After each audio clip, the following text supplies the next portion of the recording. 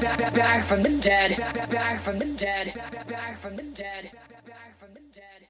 What's up, guys? Twitchy here, and welcome to part 5 in the ARK Server Manager videos. Hope you guys are having a great day, but today we are going to go over a little bit of a bigger section. We're hitting up roles. If you guys have any questions on any of the previous sections, please feel free to go back into the playlist and check those areas out. But for now, we're going to get into this. This one might take a little while. All right, so rules. This is a big tab. This is a big one. There's a lot of stuff in here, and there's a lot of things in here that you're probably going to want to mess with as you kind of go about things. First off here, you can see that there's hardcore mode if you want it, which I honestly don't touch myself. Enable PvP if you want to have a PvP server.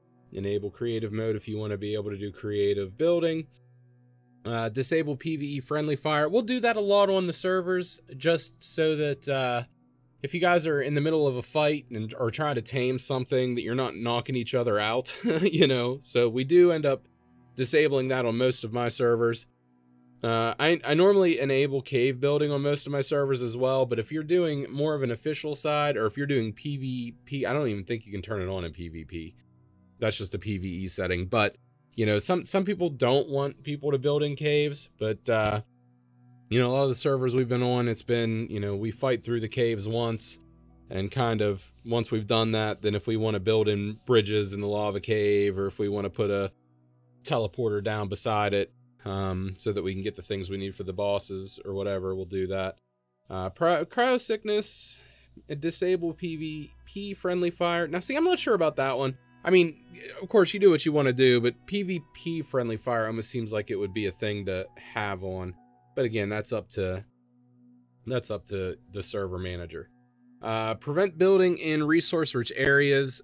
That you may want to have on in a PvE server, because one of the things that we found that we ran into before is somebody would build and basically take some of the main resource areas, and they wouldn't spawn anymore.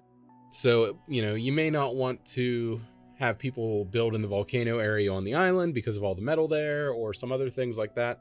Honestly though, I found that as a community, like, we never really cared. We would put like a smelter set up at the volcano. We would all be in the same clan, so we could all use it. So, you know, again, that all comes down to your friends and you as managing the server. Disable non-meat fish loot. That's one, you know, again, I would, you know, I don't think you really mess with that. Use the corpse locator. That's a really nice one, so that if you die in a place and you have a hard time finding your body, you actually get the light beam in the sky. I normally enable that one myself. But not everybody does, so there is that. Let's see, from here, what do we got? Allow platform saddle multi-floors. Again, you know, these are settings that you guys just kind of have to go down and figure out if you want to allow them or not. Let's see here, a max gateways. Does that say max gateways on saddles? I haven't really messed with that one. I do believe that just means that you can put more parts and pieces on the saddles. I guess if you were trying to do a massive base on the back of a turtle or something, you might want to look at that. Let's see here. Enable difficulty overrides. That one is very important. If you want your dino's max levels to go up, then you want to be able to use this one, right? So in this case, that one's important. The difficulty offset, if I remember correctly, the difficulty offset just means that you can have creatures spawning at max level. Back when I first started hosting servers, I didn't get any creatures over level 30, and I couldn't figure out why. I do believe that is where that comes from.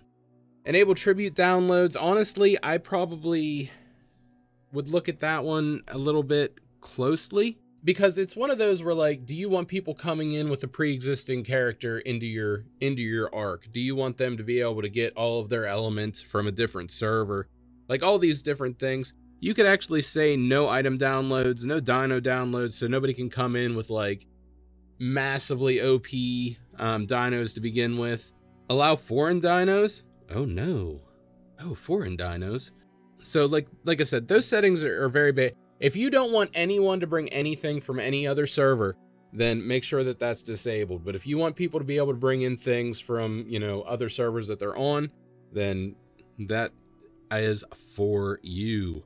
Max tame dinos is basically obelisk stuff with both of these things. So like, how many dinos do you want them to be able to store in that obelisk? And how many tribute items do you want them to be able to store in that obelisk? So looks like what? The default looks like it's set 50-50. Cluster tribute options. Now, these, of course, are separate from outside of your cluster. Or, I mean, these are inside of your cluster. The settings before this were separate for outside of your cluster. Honestly, I don't see any reason to not allow transfers and stuff like that from within your cluster, because you're setting up that cluster for people to be able to move back and forth of inside of that environment. So there is that. Increase the PvP respawn interval. And if you're going to be a dick, that might be one to do. Prevent offline PvP. So that one's kind of important as a protection mechanism. I mean, not everybody's on all the time. So, of course, that's one you might want to look at. It just keeps people from raiding people's bases when they're offline.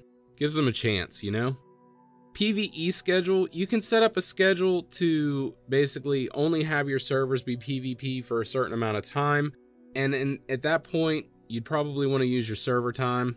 Max players in a tribe. I mean, none of us are really running servers that big. I guess if you really just wanted it to be like, if you had, I don't know, if you had 30 friends that were going to play on your server and you wanted to do a PvP server and you wanted to make sure that it was always teams of 6, I guess you could do that to limit the tribes. But I mean, I think that they can get around that in other ways. Again, most of you are going to be hosting these for friends, so talk to your friends about it and just make sure they understand what the rules of the road are. You can set a server to PvP and never actually have PvP if it's a good group of people and you're at an understanding at that point. And then, you know, other times you have to set it to PvE because, you know, the people that are around you want to mess with each other real bad. Again, that's just a general thing for everyone. Tribe warfare options. Allow tribe warfare. Allow custom recipes. Enable diseases. This is going to be a big one for you guys. So the bats and all that stuff, if you basically want to enable diseases and you have it enabled, it's going to be permanent. All right. So you die and you come back, you're going to get that permanent disease. If you want to at least make it a little bit easier on your people, do the non-permanent diseases. Okay.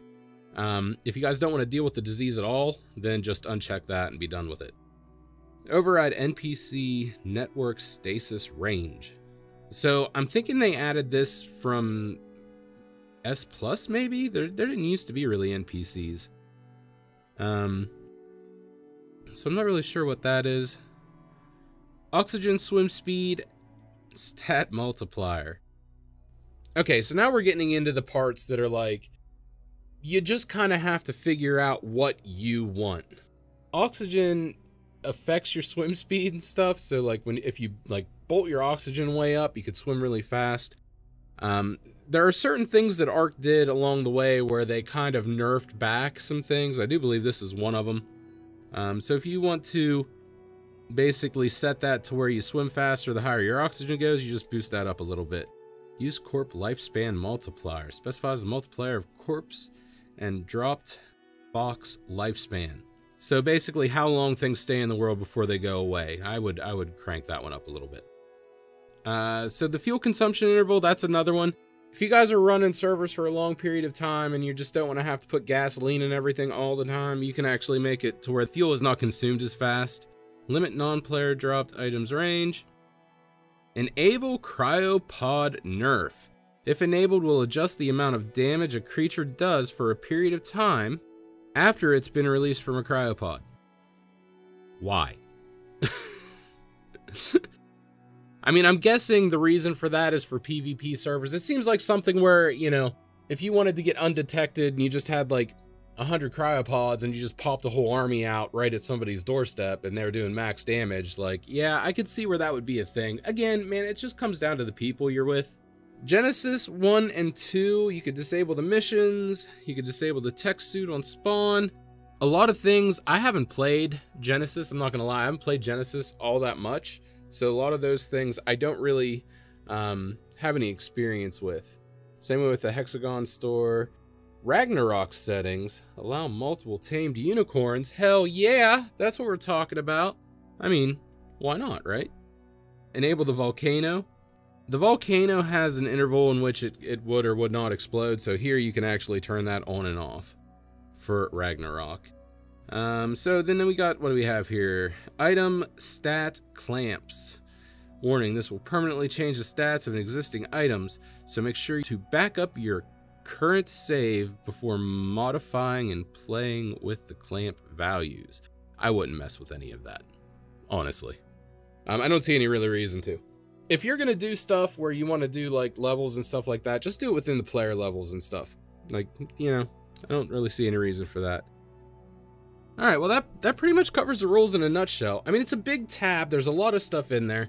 We didn't go over everything in detail, we didn't go into a whole lot of detail. If you guys have any questions about a specific part of this, please shoot me a message in the comments below, and I'll do my best to get back to you with an answer of some sort. Again, there's a few things, new things in here since the last time I did videos and the last time I played ARK. Like, it is what it is, but I am going to get back into it a little bit more, so hopefully I'll have better answers for you if you have specific questions. Otherwise, I hope you guys found the information in this video at least somewhat helpful, and I will talk to you guys later.